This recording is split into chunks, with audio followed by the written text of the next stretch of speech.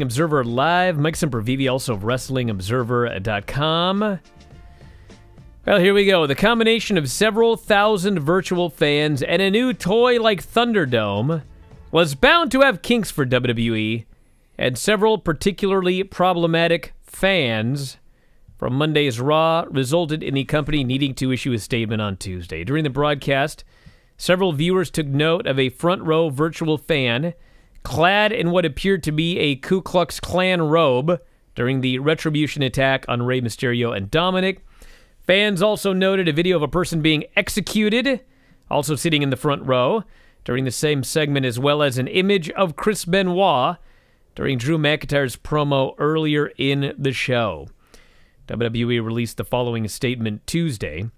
This abhorrent behavior does not reflect WWE's values. We have zero tolerance for these unacceptable acts. We are working to ban those involved from future events. I hope so. And per our policies, any inappropriate actions result in the removal from the live stream. WWE launched the virtual fan experience last Friday on SmackDown as part of Thunderdome, their new in-ring presentation designed to bring fans into the live experience and to provide more of an atmosphere for those watching at home, etc., etc., etc. So a couple of things here. First off, I asked this question on the Filthy Tom show. I haven't got a good answer. This company is making more money than they have ever made, ever in their existence. Ever. In the middle of a pandemic. They're paying a whopping $450,000 to run this Thunderdome from now until the end of October. The cost to run a live Raw... The cost to run a live Raw before the pandemic was over $1 million an episode, okay? So, all of September, all of October, 2 weeks of August, we're talking 10 weeks.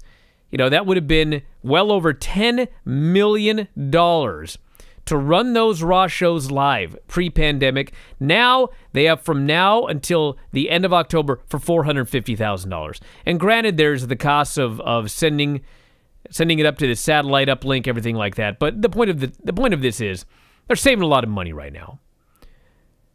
Why don't you just hire $15 an hour, 1,000 people to be fans? Because right now you've got these real fans that you're not happy with, that you're sitting there and you're telling them what to do, how to cheer. You're doing WCW worldwide tapings in 1995. You're basically, what you want is you want fans to do what you want them to do. And these fans aren't, so you're sitting there and you're micromanaging them. Why don't you just hire some people to do this job? That's number one. Number two, and I hesitate to even say this, but I've heard this from so many people today. I want to make it abundantly clear. I think that what these fans did last night was abhorrent. Don't ruin the show with Chris Benoit and throat slitting and all of this other stuff. They're asking you to just go out there and be a fan, and you have to go and try to ruin the show and put all this horrible stuff on television. I mean, it's terrible, okay? Now, with that said, I had one person after another today, some of them involved with the company, that pointed out this company has been battling with their fan base for 20 years now. It's just butting heads and fighting. The Daniel Bryan thing, which like in WWE's world now was some brilliant thing that they planned out from start to finish and they gave you it. Dude, that ain't what happened. You wanted Daniel Bryan and they fought you on it. And they fought you on it. You wanted Roman Reigns to turn heel. They fought you on it. They fought you on it. The authority... I mean, dude, even last night when Keith Lee comes out and they give him new music. I mean, it's all I heard last night was how angry people were about Keith Lee's new music. Did they need to change Keith Lee's music? No, of course they didn't. But this has been 20-plus years of fighting and fighting and fighting and fighting with the audience. And as abhorrent as it was, and I don't want to see it and I don't advocate it, but that's one of the reasons when you do a Thunderdome, people are there and they decide that they want to try to screw up your show. So there's no easy solution to this other than my solution, which is no more real fans. Just go out there and hire some people to do what you want them to do, and you go from there. You can afford it. You can more than afford it. I mean, you could afford to pay them $100 an hour to do this if you wanted to. So anyway, what next? You jumped around on a couple different topics there. It's all tying together. It's all one topic. It does, but WWE fighting tooth and nail with their fans, in my opinion, brings the micromanagement of needing to tell them how to react and what to do, because they are Pavlovian and they respond to entrances. They respond to the batch of moves at the end of a match and the finisher. And that's kind of it. And being stop-start with people and bad angles and stories and fighting them tooth and nail, that's what leads to the production aspect that you talked about first. Why you're drawing that line to people being garbage and people being trolls, that's not why people went ahead and did what they did. That's not why people call into the show with Benoit conspiracies. It's not why people will troll and go after people on a forum or prank call people or any of that sort of stuff. They do it because they can. They do it because that's just how it goes. And I'm sure anybody that's ever worked in retail or hospitality or really directly with anyone knows that dealing with the general public sometimes is a nightmare. And I think it's just as simple as there are people being garbage that are doing garbage things. I don't believe that you can draw the line fairly from WWE failing so often with their fans as to the reason that somebody would go and put a execution video or a Klansman or Chris Benoit up on the page. I just don't think that's fair to do. Well, let me ask you a question, Mike. Sure.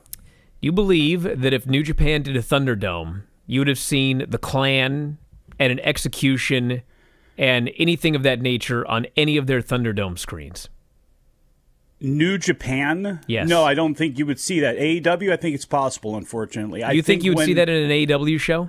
I think the odds of it go down a lot because of the fan base that AEW may have. But again, you're asking, I just don't think you're drawing two things here that just, people are jerks. People would call into the Larry King show because it was on national TV and say things. People call into lots of different shows when they, just because C-SPAN, watch Washington Journal in the morning, completely a show that's got no censors whatsoever.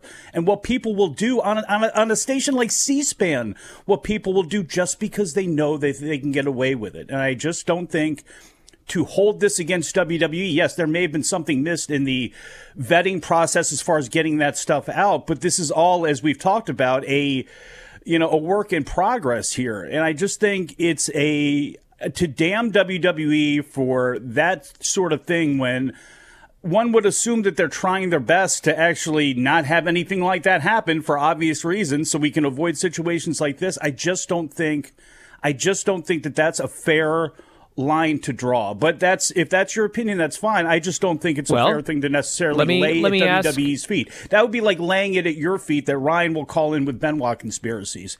It doesn't make any sense. Let me ask everyone who watches sports this question. Has there been anything with the NBA on their screens? Has there been an execution? Has there been anything similar to this on an NBA show with their screens? I want someone to answer me that question. Have you heard, and you're right, I guess, about that, but and I don't know if that's the case, and I don't know if you're going to get the answer. But, do people do this at live sporting events when the camera goes on them, give the middle finger or do something lewd or something like that? It happens all the time. So I just, again, I think it is an interesting line for you to draw. And I'm not sitting here, I'm not even blaming WWE. I said the thing was horrible, but I'm pointing out. You are blaming WWE. That's how it sounds to this. That's how you made it appear. Out. Let me go. I'm pointing out that when you fight with your fans for 20 years, then they're more likely to fight back than a promotion that does not fight with their fans and tries to give the fans what the fans ask for. That's it. That's all I'm saying. I'm not blaming them for this, but I'm pointing out this is one of the reasons this stuff happens with WWE.